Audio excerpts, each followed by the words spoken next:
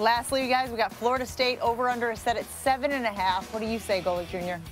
I got to take the under on this one too. Look at the end of this schedule. Once they hit Louisville on there, Marcus, you want to talk about going on the road at Miami. You get Clemson at home, thankfully, but at NC State, at Notre Dame, that Boston College defense we've seen in the last few years is always going to be something tough. And then starting off the year with Virginia Tech coming out of Blacksburg, that's just too much for a team that's going through a lot of change.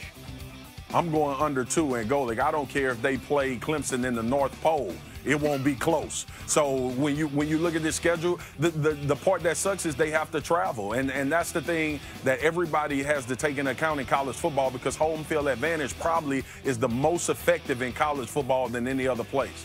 Good stuff, guys. But if I'm reading you from across the board, it sounds like you guys aren't giving a ton of credit to these new coaches as far as having to start over at these programs with the over-unders. All right, coming up. Hey, Jen, they're new coaches for a reason. Yeah, exactly. And they have a lot of things they got to get figured out, right?